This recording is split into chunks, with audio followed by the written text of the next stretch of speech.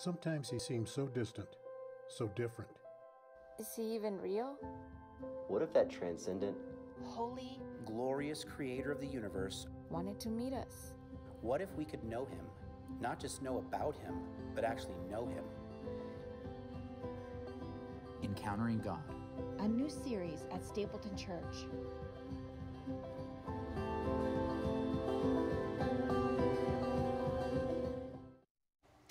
All right, good morning, everyone. It's so good to see you. My name is Matt Wolf. I'm the lead pastor here, and we are going to have a good encounter with God today. You guys excited about that? This is a really profound one. This is a powerful story that we're going to look at today. And in this series, we've been looking at some of the encounters that we have as human beings with God, these powerful moments. And we're going to see this one in Isaiah that I think is going to rock your world. So you guys ready for that? You ready to get rocked a little bit? Good. Yeah, good. I want to see that. Because today we're talking about holiness. Now, even just saying the word holiness, holy, I think most of us are like, not me. Holy? Yeah, right. I know what I did. I know who I am. I know the way I think and feel. Oh, holy, that's not one of the words used to describe me. And I think especially we think that when we look at some other Christians. We see people serving. We see people up on stage and they're leading worship or preaching. We see people serving all different ways and missionaries. And we're like, man, they're the holy people. They're the righteous people. No wonder they can do that. But me? Yeah, right. Holy, yeah, that's the last thing that would use to describe me.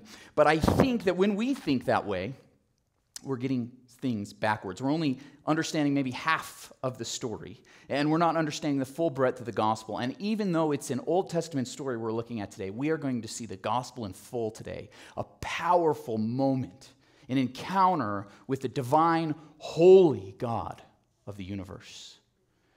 So I hope you're ready for that. In this series, we've been looking at these encounters. We have this one and just a couple more encounters left. And then on Easter, we're actually going to have our final encounter with God in our series. And then the week after that, we are going to start a series through the book of Ecclesiastes. And right now, I'm calling that series, I Still Haven't Found What I'm Looking For. You like that? I'm getting really excited about that series. It's going to be fun too, so get excited about that. But these encounters are so good. These are so good. So I want you to take your Bible and open with me to Isaiah chapter 6. Isaiah chapter 6. And if you don't have a Bible, you can follow along on a smartphone, tablet, and we'll have the main verses of our passage up here on the screen as well so you can read along with us as we see this powerful encounter that Isaiah has with a holy God. So in Isaiah chapter 6, we start in verse 1. In the year that King Uzziah died. You guys remember that, right? We could barely name our U.S. presidents, let alone the kings of Israel, right? Let's be honest. Who the heck is Uzziah? To make it even more complicated, in the book of Chronicles, his name is Uzziah, but in the book of Kings, his name is like Azariah. So it makes it even more confusing. When did this person live? We don't know. There's two kingdoms going on at the same time. Who knows who the heck this person is? Uzziah is maybe his nickname. I don't know. We don't really know. He had those two names. But Uzziah was actually an interesting king. And I want to stop here just for a second because we have to understand this setting so we understand where Isaiah is coming from, what's going on in this time period. Now, Uzziah was actually a pretty good king, which was rare. If you look through the kings of Israel and of Judah, because God's nation was divided in two for a long time, both sets of kings in both nations were pretty awful. They did terrible stuff. They were bad people. But Uzziah was actually a good dude. He was a good, faithful king, and he did what God asked him to do. And because of that, God blessed him greatly. And he won all sorts of battles and wars, and the nation expanded. Times were good under Uzziah. But then it says that things kind of got to his head. Literally, Uzziah was someone who became very prideful. Things were so good. He was such a good person. He was a righteous, holy guy, right? That he thought he was great. And he did what other kings in history have done, that he said, hey, it's not just enough for me to have power over the military and over the nation. I want power over God, too. We know that other kings like King Henry VIII did this when he wanted a divorce and the Catholic Church was saying no. He just said, okay, I'll start my own church, right? Remember that in history? So that he could have his 8 wives? Yeah. That guy is maybe not quite as holy. But Uzziah there was like, hey, I'm such a good guy. Why can't I go into the temple of God? Now, the temple was the building, the house that King Solomon had built, David's son, for the God of Israel to reside in, to live in his holy presence. And the whole temple was holy. There was an outer court where people can go in, and then there was an inner part of the temple, and then there was a very inside place called the Holy of Holies. And only the temple priests were allowed in there, and only the high priest really could go in there. But Uzziah thought, hey, I'm a holy guy, I'm a good guy, why can't I go do that? So he went into the temple, and he lit some incense. You may think, well, what's the big deal about that? Well, God had explicitly made in his law that said only the priests, only the people from a certain family lineage could do this. And he said, I'm going to do it anyways. Then the priests come to him and they say, hey, but you should probably stop doing this. I don't think this is a good idea, Uzziah. I know you're a good king, but hey, I think you should stop doing this. And he said, no, I'm doing it. And right then, in that moment, he caught leprosy. Now, this isn't the leprosy that we talk about today with Hansen's disease. This was some kind of skin condition that turned the face ashen and white. It is even described as like snowy, so very ashen. And his face started to break out in this, and it covered his whole body. And because of that, he was not only probably unseemly, he was probably ugly because of this skin condition, but that made him unholy. He was considered unclean according to the law, and he couldn't even live in his palace from that day on, let alone go in the temple. He was basically ostracized from the community and had to finish out the rest of his days there. In the temple, King Uzziah, the great leader, seemingly holy, he went in and did something pridefully and was struck by God with a disease. And then he dies. I think that image of Uzziah, because it's such a fresh image of the funeral happening, and I mean a head of state dying like that, that's a pretty big deal. So that's fresh in Isaiah's mind as this is happening, and the good king, probably the only good king in centuries, had just died. And he had had a pretty poor end at that. To make matters even worse, there's this nation that just a few years ago had started to rise to power and prominence called Assyria. You may know it as the nation that destroyed Israel. Yeah, it would be just a few years after this that Assyria would come in and wipe out God's people. And the Assyrians were rising to power, and they were very brutal, awful people. When they captured people, they tortured them. And these Assyrians were starting to rise to power, taking country after country. So all this is happening at the same time in the year that King Uzziah died, and Isaiah is there, and he has this vision of God. He has this vision of God. So let's read it as we finish verse 1. Isaiah wrote, I saw the Lord, high and exalted, seated on a throne, and the train of his robe filled the temple. So this is a vision that Isaiah is having. He's seeing this. Now, this is one of the ways that people have encounters with God, with visions like this. Maybe it's rare, maybe you've never had one, but God does show up in all sorts of different ways, and we've seen this in our series. And here is one of those different ways. It's not an audible voice like we saw with Samuel a couple weeks ago. It's not something visual that's happening in front of him like we've seen in some of our other messages in this series. Not a burning bush. It's a vision. And Isaiah sees this vision of the temple. And in this temple, there's a throne, and there's someone on the throne. And this someone is so powerful, so immense, that just the train of his robe is filling the entire temple. You can't see his face, you can't see his body, just the train. And this is probably the hem of his robe. It wasn't a train like at a wedding, right? It's not something that somebody carried behind him. This is just the hem of the robe that this king is wearing on the throne. Now, if you know about the temple, was there a throne in there? Well, actually, there was. The Ark of the Covenant, that great golden box that melts your face, not really, but you know what I'm talking about. That great golden box that they made to put in the Ten Commandments, on top of it were these two angel figurines carved out of gold, and they would have their wings outstretched so as to form basically a throne or a footstool of a throne. So on this throne is seated this gargantuan, mammoth vision of God, the Lord. And just the hem of his robe is filling the entire temple. So can you imagine how immense this God is? This little building cannot contain him. It's filling the temple there. And then it goes on in verse 2.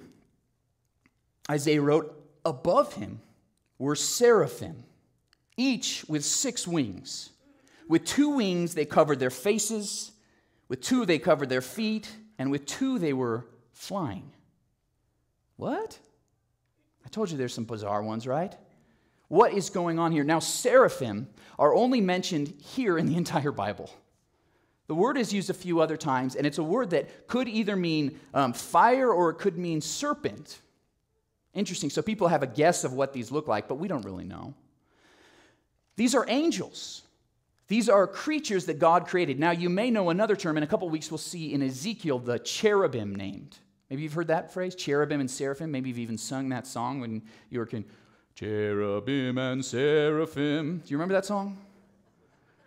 These are two different types of angels. Now, if you're like, oh, I didn't know there were two different types. Maybe there's more. I don't know. There's archangels described. I mean, if God was creative enough to create all the different varieties of fish and dogs and cats, if you like that kind of thing. If God was able to make all those kinds of species and subspecies, why can't he make more than one type of angel? You'd think a creative God like God could do that, right? Well, that's what he did. And so there's at least two different types of angels mentioned in the Bible, and these ones have 6 wings. Not the 2 that we're used to seeing in pictures. Interesting. These are the seraphim, and these ones are maybe especially holy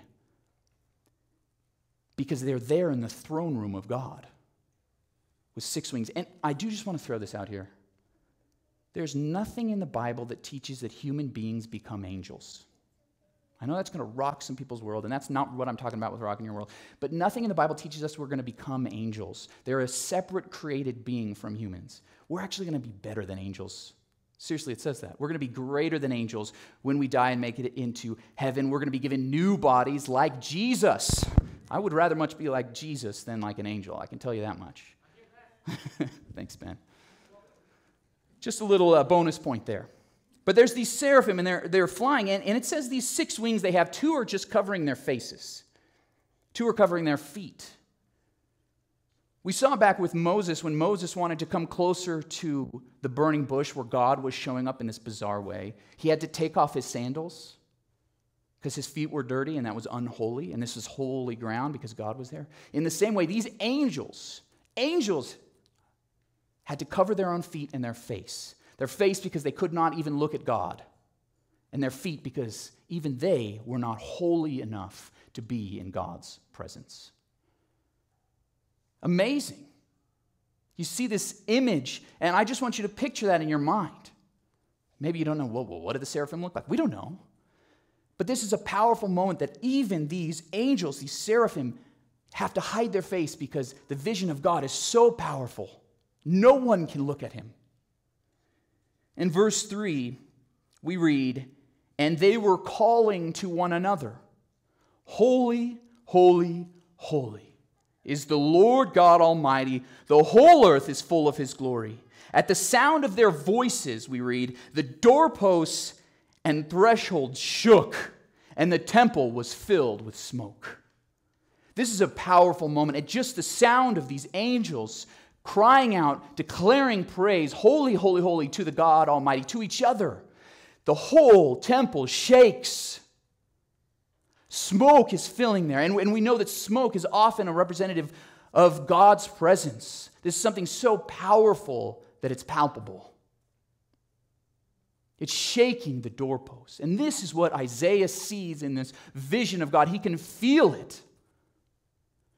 Now, I think it's so interesting that these angels are saying, holy, holy, holy. Now, the word holy could be translated as set apart. This is something unique and special and different. Yes, it means perfect. Yes, it means without flaw. But this is something so different than everything else. There's human beings, there's our planet, there's creatures, there's the universe, all over here, and then God is over here. Separate, distinct, holy. He is one of a kind, unlike anyone and anything else. Even the angels are separate. They have to hide their face from this holy God. And they don't just say holy once, they say it twice. No, even more than that. They say it 3 times. I think that's interesting because the Holy of Holies, the place, the inner sanctuary of the temple, had 2 holies, right? But this is the holiest of holies, God himself. I can't imagine what it would be like for Isaiah to witness this, to see this. Holy, holy, holy. The angels cry out to each other. And I think that's profound in itself too. These angels know God. They've been serving God since they were created. And yet they continue to have to say, holy, holy, holy. Why? Because he is that holy that he makes you, if you're in his presence, proclaim his greatness. Have you ever been around someone great and you just cheer? You get excited when you go see your favorite band? It almost comes unbidden out of you. Even for these angels, just to be near God, praise comes out. He's that powerful and profound, we would probably gasp. We would fall on our knees, as you see in other encounters with God in the Bible. But I want you to see what Isaiah says in this moment. Verse 5. Isaiah says, "Woe to me, I cried. I am ruined, for I am a man of unclean lips, and I live among a people of unclean lips. And my eyes have seen the King, the Lord Almighty." And his eyes have only just seen the hem of his robe, right? He's seen this smoke, and yet even then he knew that he was nothing. He was so separate and distinct that he is unholy compared to this holy God. Woe to me! I am ruined. He thought for sure he would be destroyed because he knew God was perfect and he was not. He knew every single sin he had committed. He felt the guilt that he had carried because of all the things wrong he'd done, even though Isaiah was probably already a prophet at this point, we think. And yet he knows, I am no one. I am nothing to be in the presence of this God, whom even the angels can't look at. Woe to me, I am ruined, Isaiah said. Now, I think this is a profound, powerful moment. And if we too come into contact with this holy, divine God, we will have a similar sense. We will realize that we are unholy. We are sinful. We have all sorts of flaws next to the flawless, perfect God. I remember one time I was painting in our last house, and we were going to paint the ceiling, and there were some cabinets attached to the ceilings that we just wanted to take out and get rid of. So I took them out, and I noticed, it's pretty ugly underneath those cabinets, right? If you've ever done that? They had painted around the cabinets, of course. That's what we do. We said, okay, we got to paint it. Well, the rest of the ceiling's white, so I'll just get some white paint, and I'll just paint that one spot. You ever tried to do that? Yeah. So we got beautiful white, brilliant white. That's a color, brilliant white. And we took it and we put it up there, and what happened? It didn't match. It made the rest of the white look dingy and disgusting and gross. It was yellowish. It looked so awful next to the white brilliance of the new white. Because there's that contrast. It looked fine before, but not next to what is perfect, what is pure. That's what happens when we go before God. When we are next to his holiness, we realize all of our unholiness, our sin, our flaws, our imperfections, our pride. I have a two-part big idea for you today, and this first part comes from this first section. It's that God's holiness reveals our sin. Nothing will be more powerful for you to realize, actually, I have a lot of problems, a lot of issues, a lot of sin in my life. Nothing will impact you more than standing or being in God's presence. You know, sometimes people are afraid to go to church. They're like, oh, it'll burn up if I go. Or they walk in for the first time into a brand new church, and they're like, everybody was looking at me and judging me. Nobody knew you, but you feel guilty. Right? You know what I'm talking about. Some of you feel that way this morning. It's not me. It's God's Holy Spirit. In fact, we're told that the Holy Spirit's job is to convict the world. God's powerful presence, when you just go anywhere near it, even just singing about God's holiness, it makes you feel unholy. Because God's holiness reveals our sin. It is the bright, brilliant white next to our dingy, disgusting taupe. Or something far worse than that. That's what happens when we're next to the holiness of God. I am ruined, we should say. I am ruined. We feel so sinful. You know, us preachers have a problem with our world today. Nobody thinks they're sinners. I'm serious. Yeah, there are some people that grew up in church and still feel guilty, and they feel guilty, oh my gosh. But most people today are like, I'm not that bad. Some of you are even saying that. Matt, you're talking about sin, but I'm not that bad. Woe to me, I am ruined. I've done a few bad things, but look at that guy. We always have someone worse that we can think of, right? Yeah, I might have cheated on my taxes, but at least I didn't cheat that much, right? We always have someone to look, because what we do is we grade on a curve. We grade on a curve. Do you remember that in school when they graded on a curve? I remember a calculus test. Man, that was a tough class. I'm not a math guy, or I realized then that I was not a math guy. Calculus test, I got it back, and it was like a 37%, and I was like, oh my gosh, I've never scored this bad on a test. I thought I was a good student, 37, and I still got a B. How is that possible? But because I was graded on a curve, everybody else in the class stunk too, I guess. That's what a curve does. You compare yourself to everybody else, and you're like, oh, I'm doing pretty good. Look at those guys. But guess what? God doesn't grade on a curve. He grades compared to himself. And if he is holy, perfect, righteous, without flaw, and you go anywhere near him, you realize, whoa, I am much, much, much, much worse than I ever could have imagined. You are far more sinful than you think, and your sin is much worse than you think. R.C. Sproul, in his book, Holiness of God, great book on this subject, he said that the problem with our sin, we think it's not that bad, everybody does it, oh, these things are okay, you know. Even our society says some things are good that the Bible says are bad. We say it's not that big of a deal. But our sin is actually cosmic treason. Think about it. We're worse than Benedict Arnold. Because we have a king of the universe who loves us and has given us so much, has blessed us beyond measure. And we say, I think I know better than you. I think I'm going to do it my way and not your way. It's cosmic treason that we're committing again and again and again. There's another German theologian, Hans Küng, who says the question about the mystery of sin should not be, why does God destroy sinners? It should be, why doesn't God destroy me? Why does he let any sinner live? Why does he let any prideful person even stay king? Why did he just send Uzziah out of his presence and be ostracized because of that sin? No. Why didn't he just smite him down right there? Smote, smitten, whatever. Why doesn't he strike us all down? That should be the real question we're asking ourselves. Why has God spared me so far? That's the real question. Our sin is far worse than we think. It is cosmic treason. So I want you to see this, and I want you to realize that that is exactly what Isaiah ran into, because God is perfect. One metaphor that you can even think of is like the sun. If you go near the sun, what's going to happen? You're going to burn up. In fact, in 1 Timothy, Paul writes, in 1 Timothy 6:16, Paul says, God, who alone is immortal and who lives in unapproachable light, whom no one has seen or can see, to him be honor and might forever. Amen.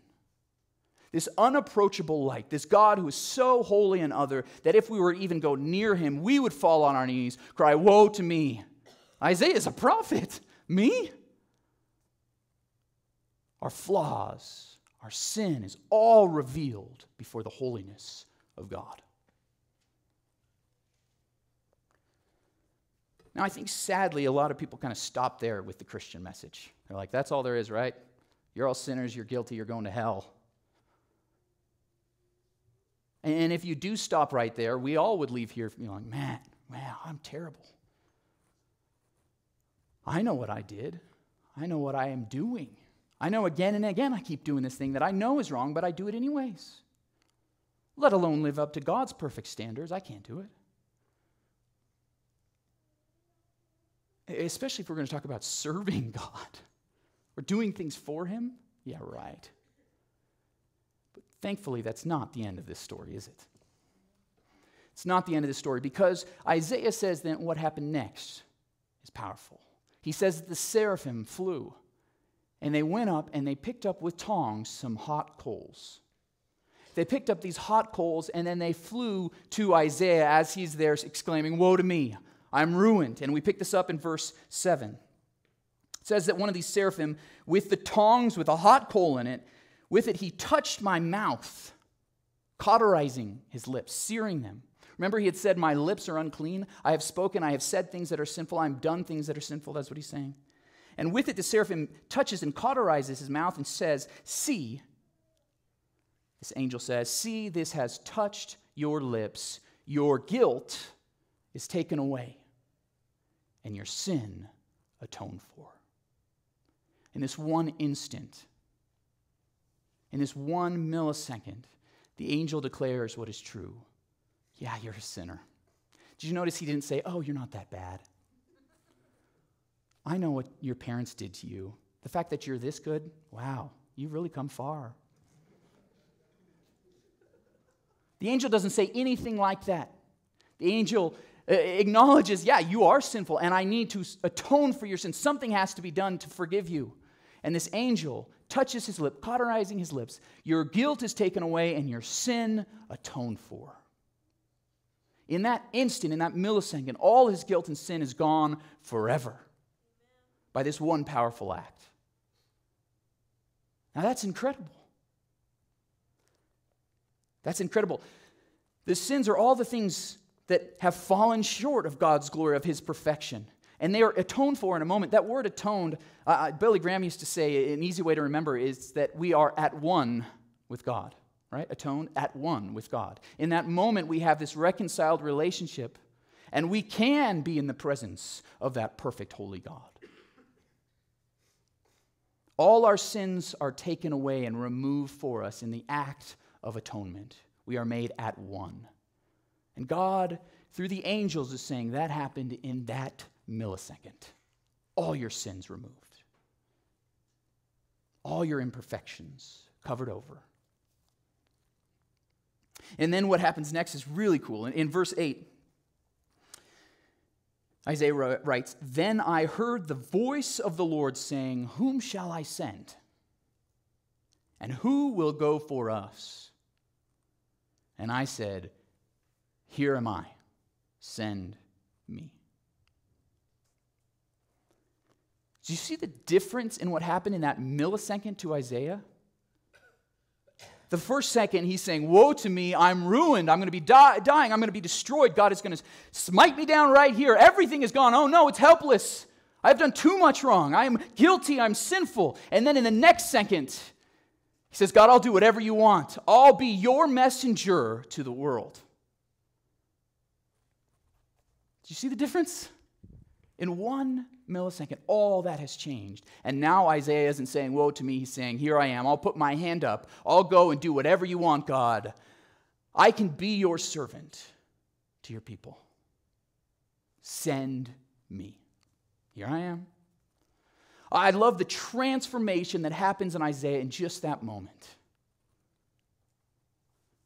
This is what I want you to see. I told you there's 2 parts to this big idea. The first one, of course, is that God's holiness reveals our sin, but here's the second part. But forgiveness lets mission begin. Did you catch that? God's holiness reveals our sin.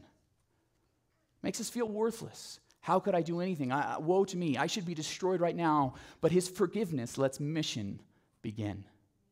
There's something powerful and profound that happens in the moment of forgiveness that says, it's not even just for me. I've got to go tell other people about this. And that's what Isaiah would go on to do, even though God would tell him, "Hey, Isaiah, nobody's going to listen to you." That's literally the message. Hey, you go preach them, tell them that they need to repent, and nobody's going to listen to you. What a great mission that he had, right? But we have a mission too in the same way, that we're sent out, and this holiness transforms us. And it's not even like, this is what you have to do now. It's what you get to do. God lets mission begin. Did you see how Isaiah was just this willing volunteer? I'll do whatever you want. I'll go wherever you want, God. We do the same thing. When you eat at a good restaurant, you're telling everybody about it. When you go to see a good doctor, you're going to tell all your friends, "Oh, you got to go to this doctor. They helped me so much." Even businesses, you have this interaction with them. "Oh, they're great. I'm going to post about this on Facebook. I'm going to tell everyone." They don't even have to say anything. Because when something good happens to us, we want to let other people know, right? when something as powerful as all of our sins being taken away from our guilt gone forever, we're going to naturally say, how could I not tell everybody about that? And that's what happens to Isaiah. And in the same way, we might not be the messengers, the prophets like Isaiah, to tell people that they're going to repent and nobody's going to listen to us. Actually, people will probably listen to us because we'll talk from personal experience. In 2 Corinthians 5:20, Paul would say that we are therefore Christ's ambassadors, as though God were making his appeal through us.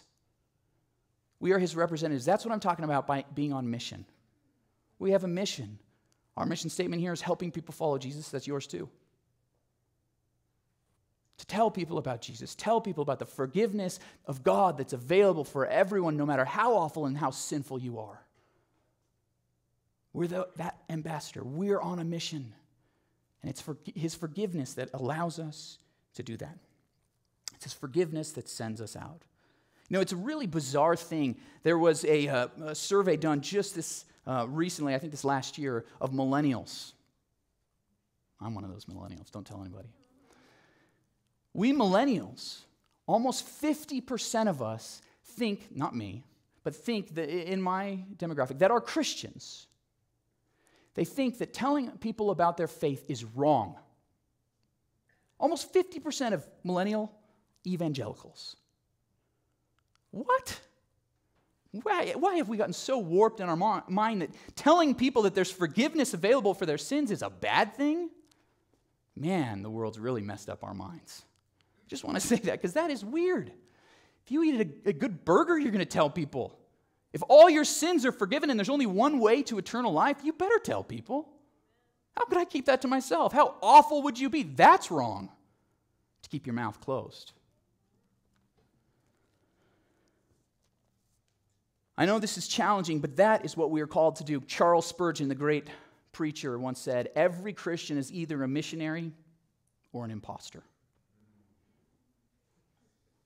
I think what happens is a lot of my generation is kind of second generation or even third generation Christian. It's almost just assumed for us. You went to church, yeah, I believe that, sure.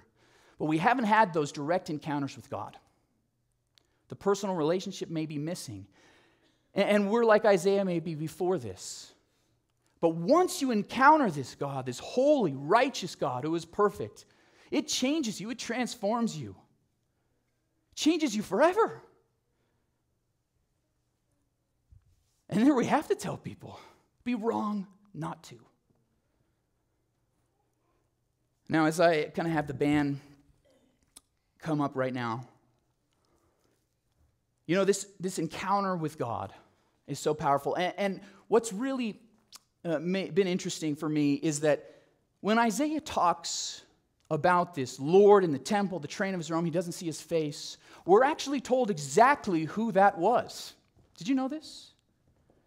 In John chapter 12, quoting verses from this passage, if we can show this verse up on the screen. John chapter 12, verse 41, John writes, Isaiah said these things, quoting this chapter, because he saw Jesus' glory. He spoke about Jesus. Did you know that? Isaiah probably didn't even know who he was in the presence of, but that was Jesus himself there before he had come down in human form. But then Jesus did come down to walk and live among us as a human being, just like every single one of us. And he lived a holy life. He was righteous. He walked among us and served people. He told them the good news about this kingdom that was coming that they could be a part of. And there's this incredible story in Luke where Jesus is walking by this woman who has had this bleeding disease for 12 years. Do you remember this story? For 12 years, this woman has suffered, and she reaches out and touches the hem of Jesus' robe. And in that second, she is healed. Because Jesus was the glory of God incarnate, walking among us. His holiness there for all to see. And what's even more profound is that he gave up all that glory. He emptied himself to become a servant. And they gave him a purple robe and a crown of thorns to mock him, King of the Jews. Laughable. And then instead of putting him on a throne, they put him on a wooden torture device to execute him. But Jesus did that. He gave up all his glory and all his holiness to die for you. One thing that's really been hard for Bible scholars and theologians is that in this passage in Isaiah, it's the only time in the entire Bible where the atonement takes place without a sacrifice. Did you notice that? I think it's because there was a sacrifice yet to come. Because when Jesus died on the cross, he was the final sacrifice. John would later have this vision of Jesus. You may remember this in Revelation chapters 4 and 5. He has this vision where there are these creatures flying with 6 wings. And they're around a throne, and do you know what they're saying? Holy, holy, holy.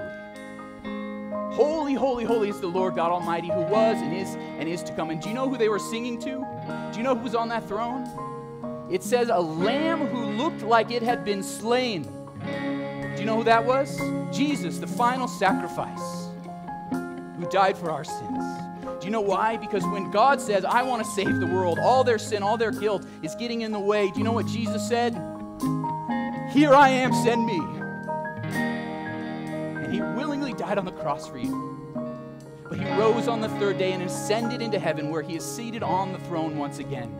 Can I get a hallelujah? That is where God is right now, reigning in power. So that when we're looking around and we're seeing our neighbors next to us who don't know Jesus, we can say, here I am, send me. When we're with our families and we're raising our kids and we know that they need to know Jesus when they're at this young age, we say, here I am, send me. I can teach them. I can serve and elevate kids or Turbulence on Wednesday night. If we need somebody to serve on a Wednesday night to serve a meal to the homeless, here I am, send me. Not because we are holy, but because we are forgiven.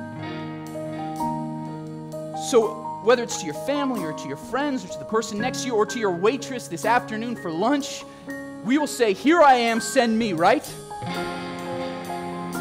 Not because we are holy, but because God has made us holy. God's holiness only reveals our sin, but forgiveness lets mercy and mission begin. Would you please stand with me? Lord God, we are unholy. We come into your presence and realize we have tons of flaws, and we ask for your forgiveness. We ask in the name of your Son Jesus, who died on the cross in our place, our atonement to forgive us and make us at one with you, Lord God. We claim that right now, that we are forgiven, we are holy, and we will go wherever you send us. Here I am, Lord God, we declare together. Here I am, send me. And I pray, Lord, that you would use us. Lord, we surrender to you right now. I surrender. We surrender, Lord. We know that you are a holy God. We are unholy, and we need you, and we are willing to go wherever you send us. Use us. In Jesus' name, amen.